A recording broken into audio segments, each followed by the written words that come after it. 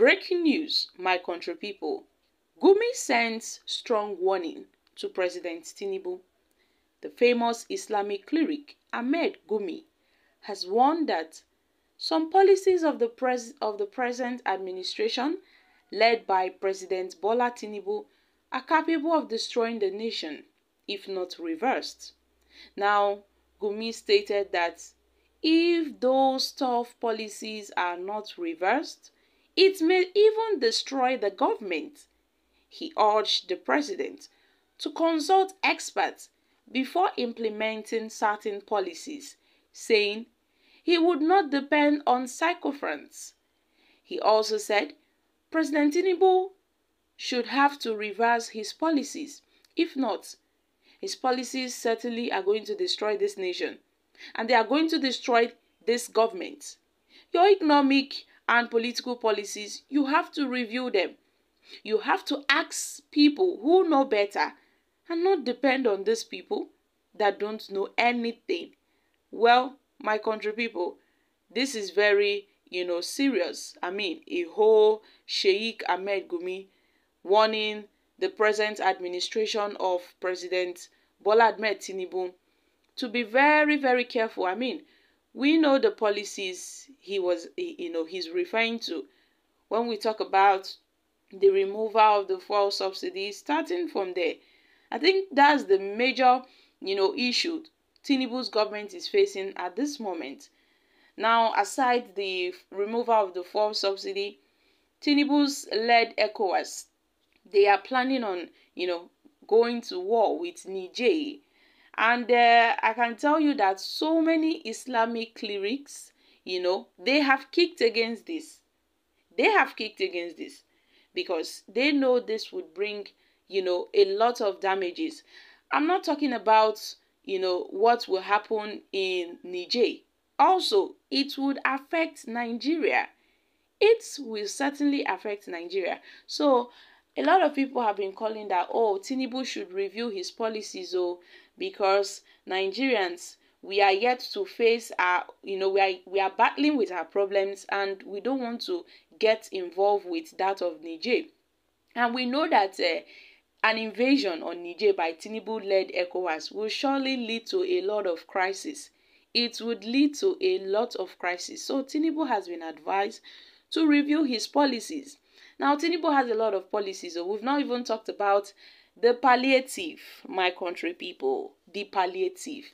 This palliative wey be say people don dey say na wow, the thing never begin reach our hand o. Wetin dey happen? Wey Tinubu don talk say im go share rice and who knows 2k abi 1.5 to poor household. How do they get to know the household or the people that are very, very poor that needs this money? Yes, we've heard that they've added in some states, they've added, some token to some civil servants, to their salaries. But that aside, what about the poor people? The poor masses that really need this palliative.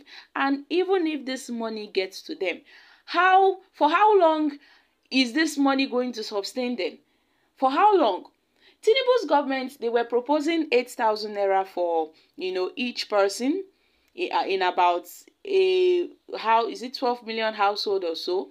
They budgeted 8,000 naira. But when they did the total estimates, they found out that 8,000 naira would not go round.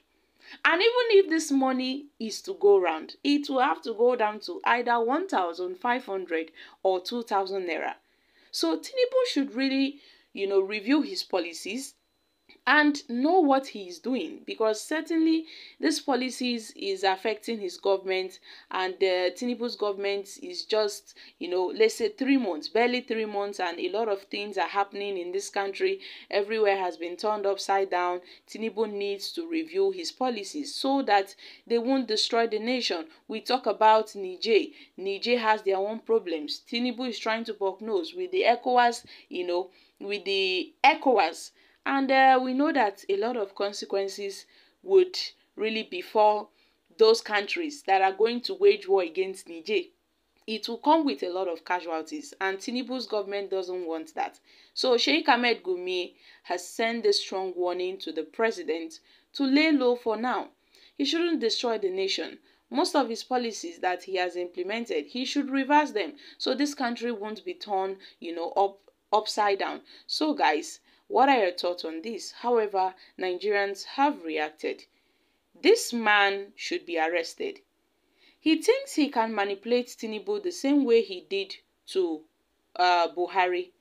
Gumi, the spokesman of the terrorist Boko Haram bandits, please allow the present government to put things in the right perspective. What the former president has spoiled for 8 years, Nigerians are ready and prepared to bear the pains because they say no pain, no gain. And remember that whatever you sow, I beg your pardon, will be reaped, and your conscience and that of others will continue to haunt you and judge you. Please, look at this man telling us how to allow Tinubu to destroy the nation. So, what did Buhari did? What did Buhari do? Okay, Gumi is right. Forget about the tribes. Being a Yoruba, that doesn't mean we shouldn't support or speak the truth. What has the knowledge of your so-called expert come to?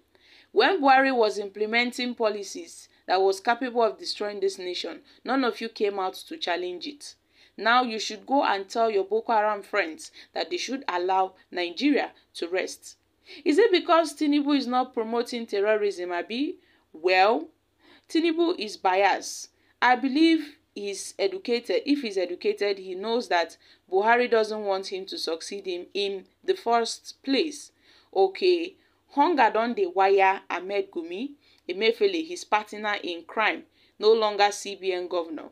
He is cooling his feet in detention. We all know the problem is not government policies, but possible military intervention in Niger, where Gumi's Fulani attack group resides. Okay, guys, these are some few reactions from Nigerians. So, my country people, I'm dropping here. What are your thoughts on Gumi's warning to President Bola Ahmed Tinubu? Kindly share your thoughts on this in the comment section. Thank you.